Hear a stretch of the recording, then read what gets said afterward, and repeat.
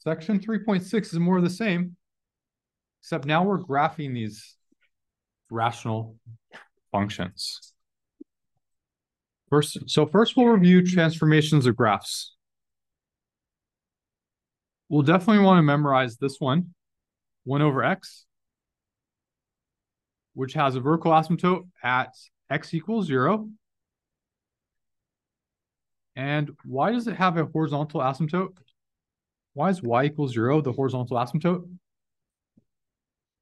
What's the degree of the denominator? And the degree of the numerator? 0. We have no variables there. So the degree of the denominator is larger. Y equals 0 is the horizontal asymptote. Okay, this next one we want to memorize. Y equals 1 over x squared. Vertical asymptote when the denominator is 0. Horizontal asymptote, y equals 0, because the degree of the denominator is 2, which is larger than the degree of the numerator. Okay, so a little review from last time. Why is it when we approach the vertical asymptote, this one goes opposite directions, toward negative infinity on one side, positive infinity on the other? And this one, it matches. This is a factor of x minus 0, which has an odd exponent. Odd, which means they go in opposite directions. This one corresponds to 1 over x minus 0 squared. Because this is even, they go the same direction. Both up or both down? Yeah, both up in this case. Let's do example 1 first. Let's say the base one, what does it look like more similar to? 1 over x or 1 over x squared?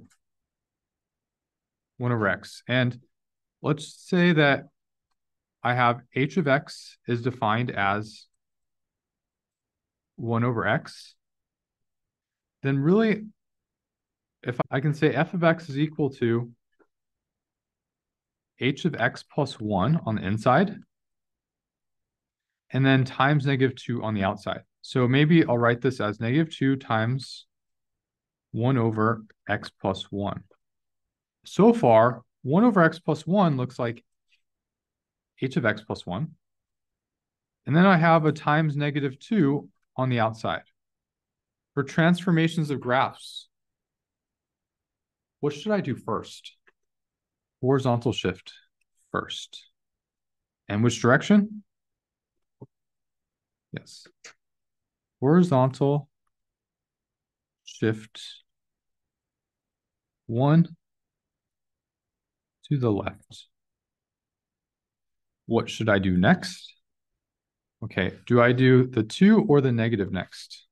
The 2, which second step would be that.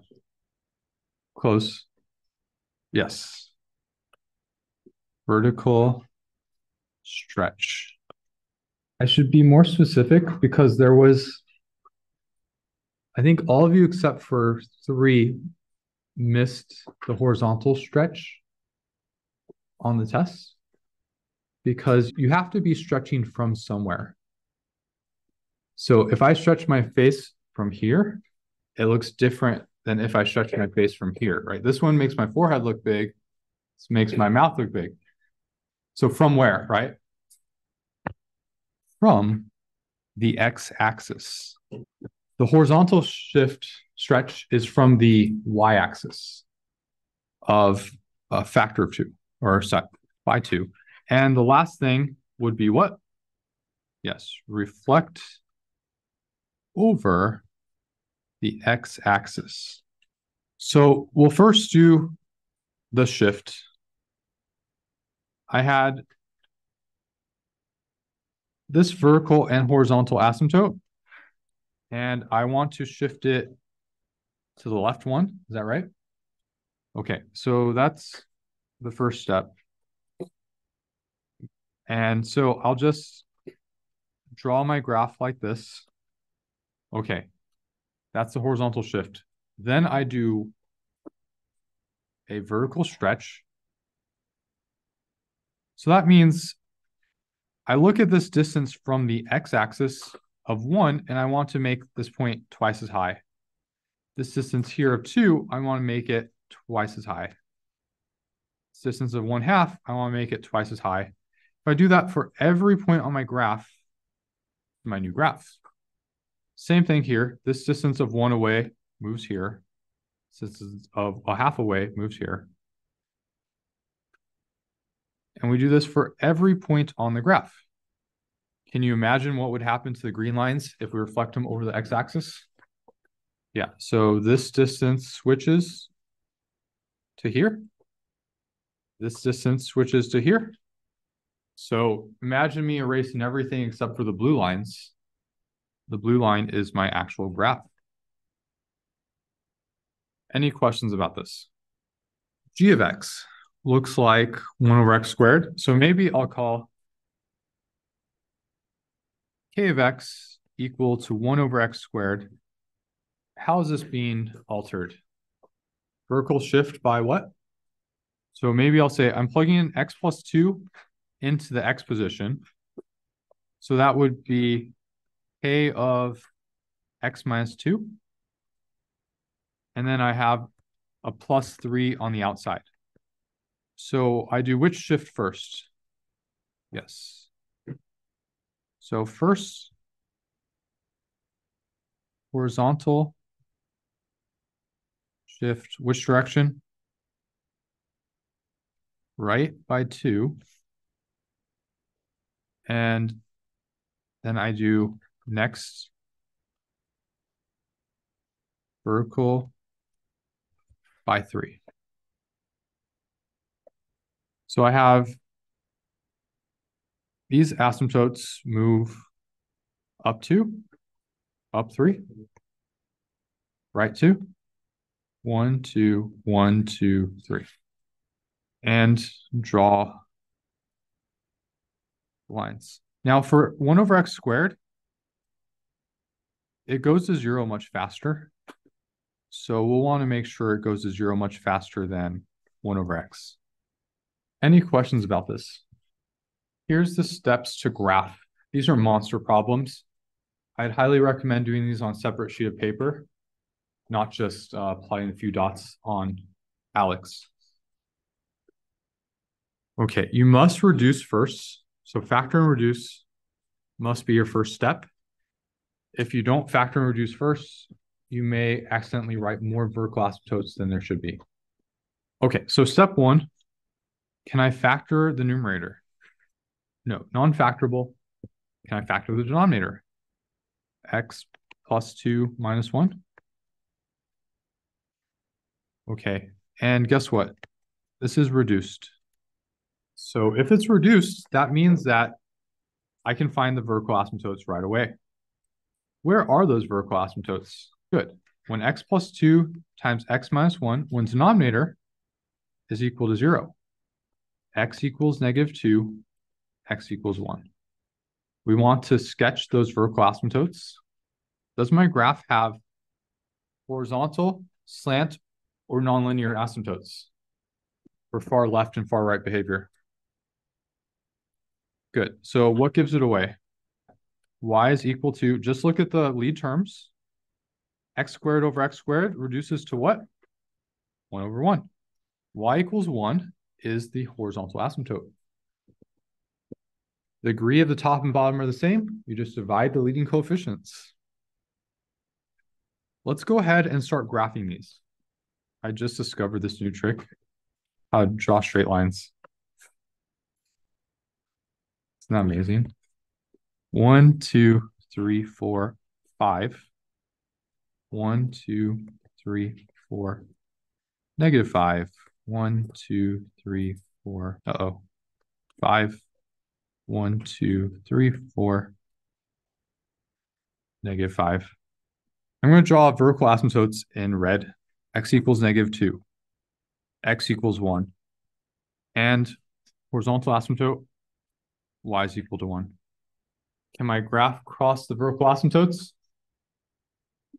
No. Can it cross the horizontal? And I'd like to find where that may happen. Step 4, where does it cross the horizontal asymptote? Cross horizontal asymptote? Question mark. Might not happen. Do you remember how we did that? When is your y value equal to 1? When x squared plus 1, you set your function equal to the horizontal asymptote. How do we solve this? Multiply by the denominator. Subtract x squared from both sides. Okay, those cancel. And then we'll add 2 to both sides. 3 is equal to x. What do I get if I plug 3 into my function? 3 squared plus 1, 10 over 3 squared plus 3 minus 2. So we have the order pair 3, 1 right here. I cross there and only there. What's step 5? X and y intercepts. Where are the x-intercepts? Y is 0. In particular, the numerator is 0. So once the numerator is 0, x squared plus 1 is equal to 0. We solved this before. X equals plus or minus I. None. My graph does not cross the x-axis at all. That's very useful. How do I find the y-intercepts? Plug in x is equal to 0. What's 0 squared plus 1 over 0 squared plus 0 minus 2? Negative 1/2. 0, negative 1/2. Let's plot it. Do you want to test for symmetry? I'm going to say most of the time it's not going to have a symmetry. In this one, because of how we have the asymptotes, is not going to have symmetry. So I'm going to skip to step 7, plot additional points. So I want to plug in some x values and find the y values. You know what? We actually have enough information to draw our graph. So I have 2 options here from this point, right? Does my graph approach the asymptote on this side, below, or above? Above. Why above and why not below? Good. We discovered there's no x-intercepts. It can't possibly approach that direction. It must go above. Okay, as I go to the right, what does my graph do? It must go where? It must approach. Well, we know it can't cross this line, right? And it has to approach the asymptote. So it goes down and must come back to the asymptote. Can it cross it again? No, we only found one place it could possibly cross. Okay, so on the other side of the asymptote, should my graph go up or down? Why down? Odd. So this factor is x equals 1 has an exponent of 1, which is odd. So it must be opposite. And now this must go through this point and approach the other vertical asymptote. Should approach the other vertical asymptote up here or down here? Why down? It cannot cross the x-axis anywhere. That is correct. So on the other side of this line, should my graph go down or up? Why? X equals -2 has an exponent that is odd.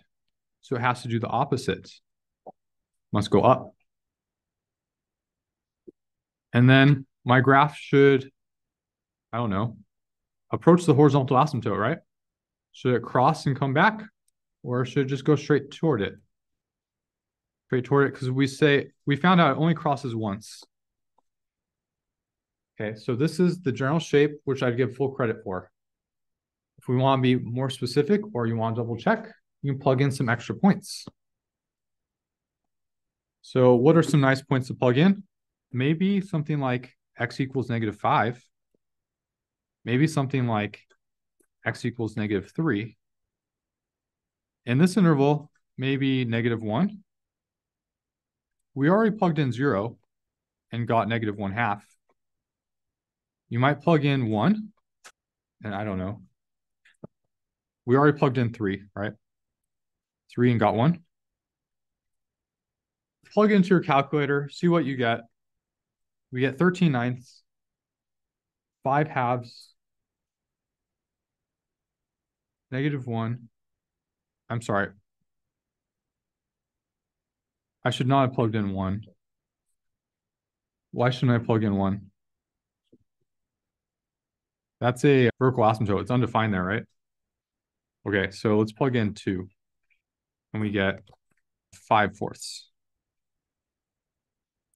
Okay, -5, 15/9, or 13/9, maybe 1.5. I don't know. We've probably plotted that about right. -3, 5/2 would be 2.5. I don't know. This is about right. -1, 2, 5/4. Okay, that one is wrong, right? 2, 5/4 should be here. So my graph should look more like this, just to be a little bit more accurate. How do you graph these rational functions? First, you must factor and reduce. Why is that the first step? Poles versus vertical asymptotes. So an example would be, should I do an example? I think so. It's been a long weekend. Let's say I have y is equal to x plus 2 over x times x plus 2. So this is not reduced, correct? This is not reduced? Not reduced. So that would look like 1 over x once it's reduced, right? It's still undefined, though, here. It's undefined. I got a new pen. Does my handwriting look any better? X equals 0 and x equals -2. It's undefined at those two spots because that's the original equation, right? But where's my vertical asymptote? I look at the reduced form to find my vertical asymptote. X equals 0. So this is a vertical asymptote. But what about this x equals -2? What happens there? There's a hole there. So here, if I go to -2 and I look at my graph, it doesn't exist at this point. There's a hole there. Okay, any questions about this? So my graph looks like 1 over x when it's reduced. The only difference is I have to throw out x equals -2 at one point. Okay, this is why we reduce first, because that's what the graph looks like, the reduced form. Okay, so first, always factor and reduce. Second, where are the vertical asymptotes? Where is the denominator 0? Denominator 0, and x equals 0. Then we find the horizontal, slant, and nonlinear asymptotes. So after last night's homework, how do you know if you have a horizontal asymptote? Yes, the exponents. If the degree of top and bottom are the same, or if the degree of the bottom is larger, right? When do we have a slant asymptote? Yeah, the degree of the top is 1 larger than the bottom. Next thing you want to do is decide when does your graph cross that horizontal or slant asymptote. Find the x and y intercepts and some additional points. Okay, let's do this last example here. What's the first step? Factor and reduce. Okay, so do you like guess and check or AC method? 2x and x, what are factors of 4? 1 and 4, 2 and 2. Do any of these work?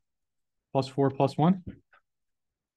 So this would make x, this would make 8x, and they add to make 9x. So that's factored correctly. Over, the bottom would be x plus 3. Is it reduced? No, what can I cancel out? Okay, this is reduced because there's no common factors. Okay, so now that it's factored and reduced, what's the next step? Vertical asymptotes, do I have any? Did you do last night's homework?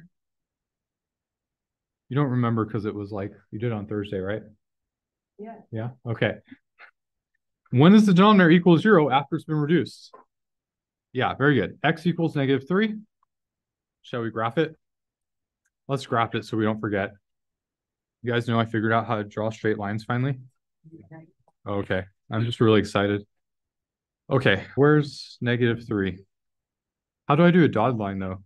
If I erase, it erases the whole line. I can't shift this. I'm having issues.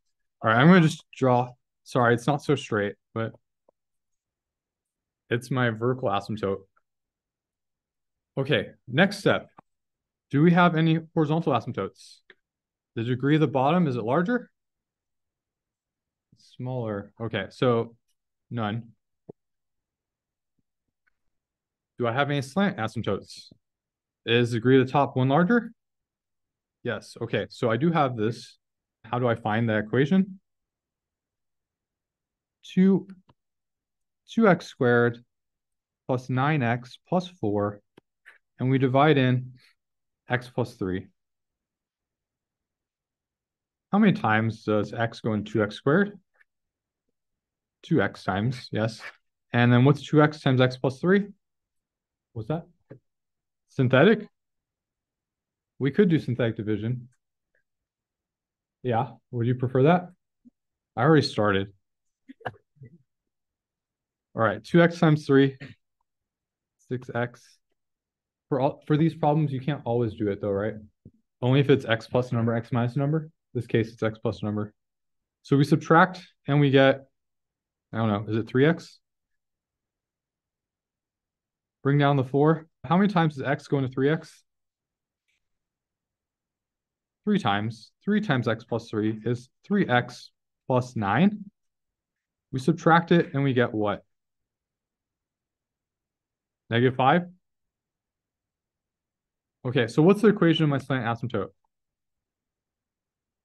Y is equal to 2x plus 3.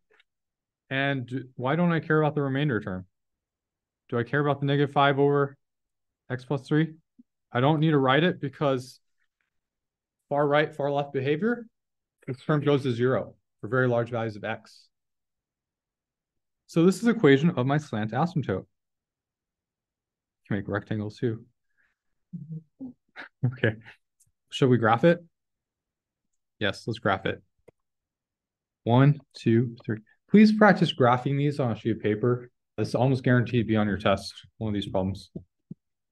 A slope of 2x up to right 1, up to right 1, and so on. Here's the equation of my slant asymptote. Down to left 1, down to left 1, down to left 1. I'm worried I didn't leave enough room. We'll see. Okay, what's step 4? Yeah, we found the slant asymptote. Does it cross the slant asymptote? Are we guessing? How do we know? You set the slant asymptote, 2x plus 3, equal to the slant asymptote equal to the function. Oh, sorry, h of x. Okay, when is 2x plus 3 equal to the function? 2x squared plus 9x plus 4 over x plus 3. Okay, so I'm going to multiply both sides by x plus 3. I'll FOIL on the left, and what do I get? Are we good at FOILing in our heads now? What's x times 2x? 2x squared. And then x times plus 3? 3x plus 6x plus 9x? 3 times 3? 9. Okay, is equal to 2x squared plus 9x plus 4. Let's subtract 2x squared from both sides. Let's subtract 9x from both sides. What do you notice? 9 equals 4? Doesn't sound smart. Is 9 equal to 4? When's 9 equal to 4? Never? So what does that mean? Doesn't cross. All right. Very good. Doesn't cross the slant asymptote. Okay, step 5. What's the y-intercept? H is 0. So that would be 4/3. Okay, 0 4/3 would be here. So we plot it. How do we find the x-intercepts? It's where the numerator is equal to 0. So we already factored the numerator, right? What did we get? 2x plus 1, x plus 4 is equal to 0 when x equals -1/2 or x equals -4. -1/2 is here. -4 is here. Can you draw the graph given just those 3 points? So the graph should go left to right only because it's a function. So let's just say from this point here, my line should approach the slant asymptote as it goes to the left. Forever getting closer and closer, but never touching. On the other side, it has to approach the vertical asymptote. Should it go up to approach it or go down to approach it? Let me just pretend. What's the problem with it going down to approach it? It crosses the slant asymptote, which we said can't happen, right? Therefore, it must go up. Now, if I'm unsure about this on the test, I'd plug in a value very close to -3, -3.1, and just check, do I get a large number? Is it going up toward positive infinity or not? Okay, on the other side, is it also going to positive infinity or is it going to negative infinity? Why negative? Very good. So I look at the factor of the denominator. This exponent is odd, which means it needs to go down in the opposite direction. So if one side's up, the other one's opposite for negative infinity. Okay, so this line, I'm going to draw it, and it has to go through those 2 points. I missed it. I'm not sure how to do this. It needs to go through those points and approach our other asymptote. Any questions about this?